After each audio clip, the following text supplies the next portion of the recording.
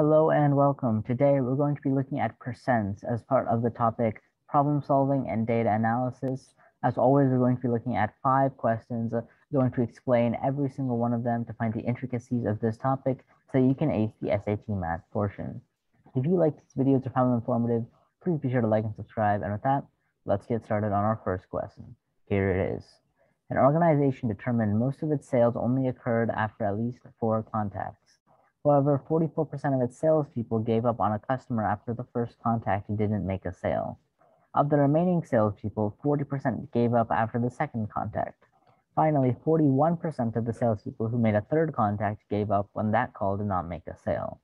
For the nearest percent, what percent of the original salespeople made 4 or more contacts if the first 3 contacts did not result in sales? Well, let's see. So if 44% of the people gave up on the customer after the first contact, that means that 56% remained. And then after the second contact, 40% gave up, so 60% remained of that 56%. And then 41% of the salespeople for the third contact gave up, so 59% of that 60%, of that 56% stayed. So we're taking 59% stayed of the 60% of 56%, and that's the amount of people who stayed after the first 3 contacts.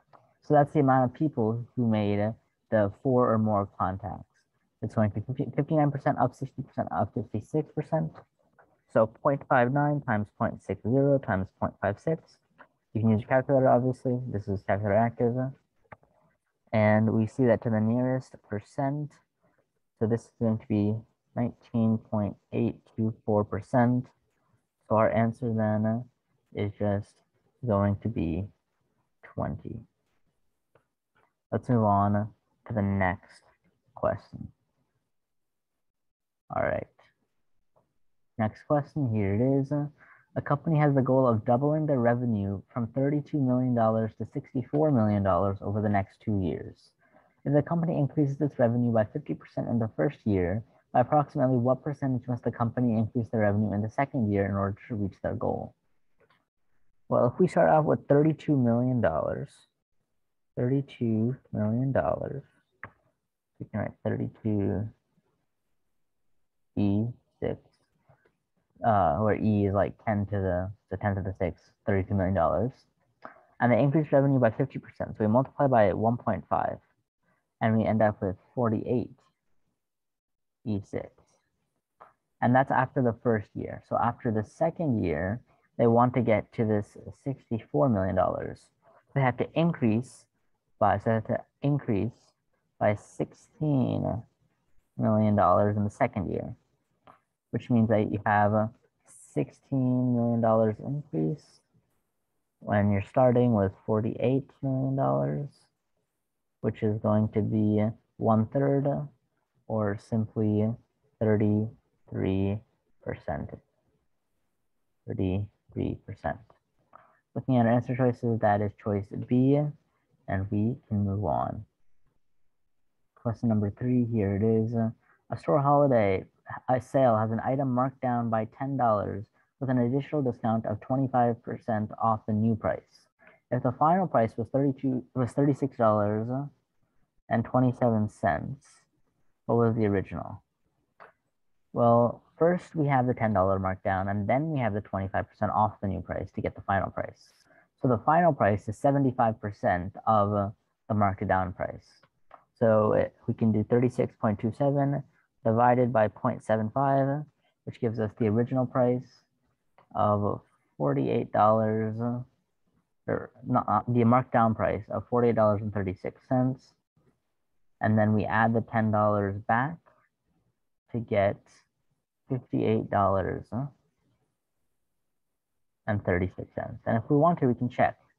We can say this $58.36, we take away the $10 first, we get this. We take 25% off, we get that.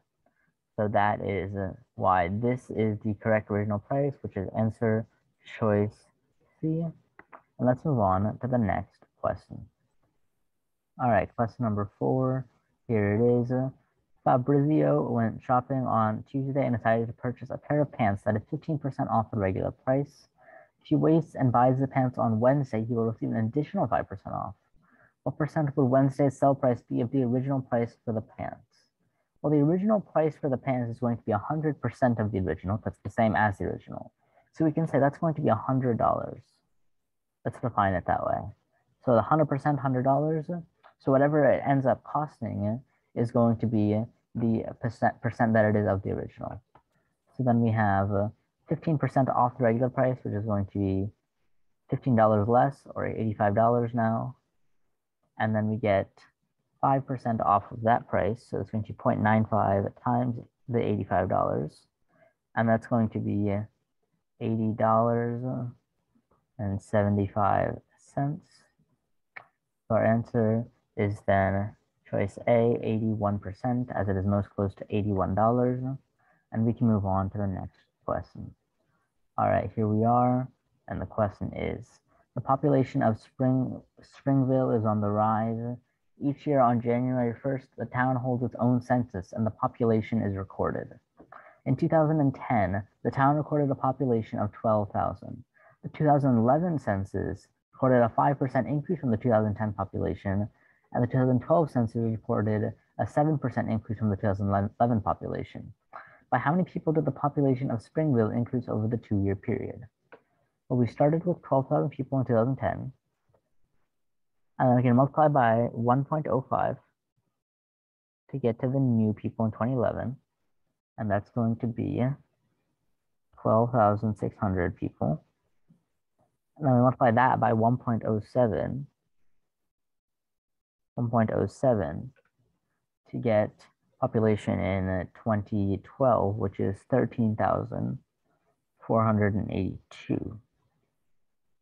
And then we do this 13,482 divided by this, divided by the 12,000, and we get, or actually, let's actually look at the question first. Probably a good idea. They're asking us how many people did the population of Springville increase over the 2-year period. They're not asking us for the percent increase, as I originally assumed. Right? That's why we don't need to divide this. And if we did divide it, then we'd find the percent increase. But that's not what they're asking us for. They're asking us for how many more people did Springville have over the 2-year period. So we just subtract this, subtract it, and we get 1,482 people. And our answer is then going to be choice D, and we're done.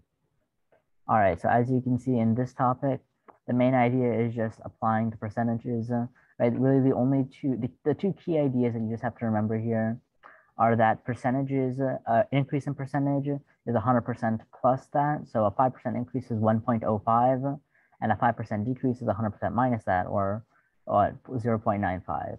And then you can apply those to whatever you have to begin with, and you'll be done with percents. See you later.